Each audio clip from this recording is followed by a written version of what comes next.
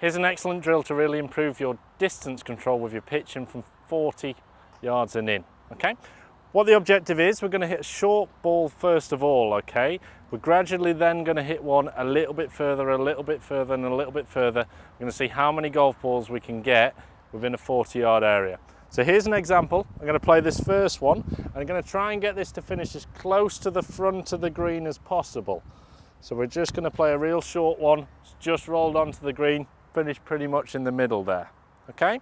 The objective now is to get that one to finish just a little bit further than the last. So all I'm going to do, just extend the swing a little bit both sides. You don't need to add any more speed.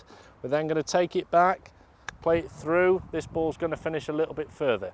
You can continue to do that and see how many golf balls you can get to fit within a 40-yard area. That'll really improve your distance control with your pitching.